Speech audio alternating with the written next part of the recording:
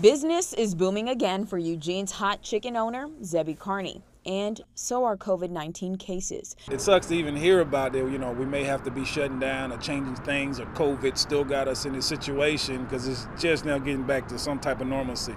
The Delta variant is in Jefferson County. On average, doctors are seeing 107 positive cases a day. It's so contagious that there have been case reports of people getting the Delta variant from another person through a brief interaction of as little as a minute or just several seconds.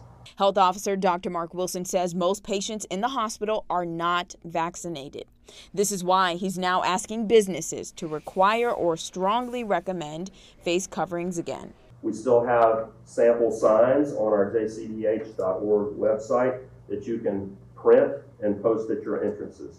For those who are vaccinated, doctors say consider putting that mask back on if you have a medical problem or weak immune system. These individuals may not make as strong of a protection when they get the vaccine, and an extra layer of protection may be needed to make sure that they're able to go about safely and come out of this pandemic unharmed.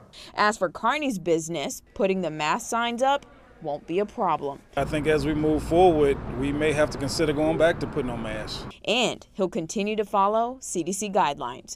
In Birmingham, Magdala Lusant, WVTM 13.